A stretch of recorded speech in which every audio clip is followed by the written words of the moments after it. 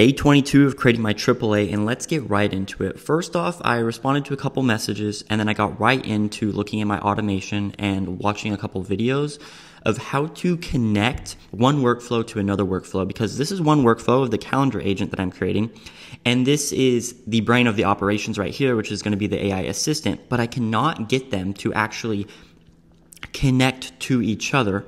And so this is me running it, and it works perfectly on the brain, but it won't actually connect to the other workflow, which is the calendar workflow. So I watched some videos, figured a little bit of something out. You need a trigger key on the second workflow, but even with the trigger key, I still need this query input for it to actually connect and only take inputs from the primary AI assistant workflow.